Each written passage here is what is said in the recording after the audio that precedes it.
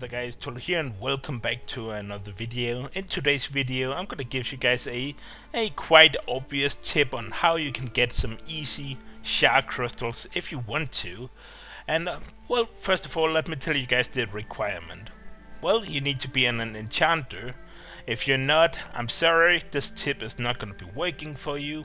You need to be an enchanter and you need to get honor points. 1250 honor points to be exact. So what are you gonna do with these honor points?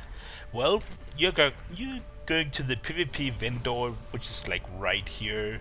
You can see it right here. That is the Alliance one. The Horde one is somewhere up here. I don't actually know exactly. I believe it's like right here. I could be wrong. But you're gonna go to the PvP vendor. You're gonna find an item.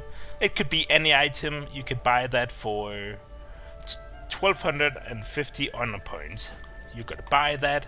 Doesn't really matter which one it is, as long as it is the relevant or just an epic item, you know.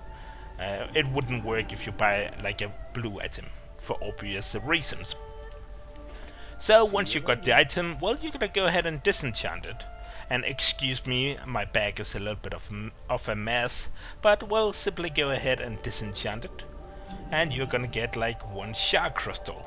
And of course, if you are in a guild and your guild is, I can't even remember, but if your guild got that perk, you have a chance to be proccing, so you might get 2 Sha Crystals instead of 1. And well guys, there you go. That is a basic and easy way on how you could get some easy Sha Crystals if you really want to.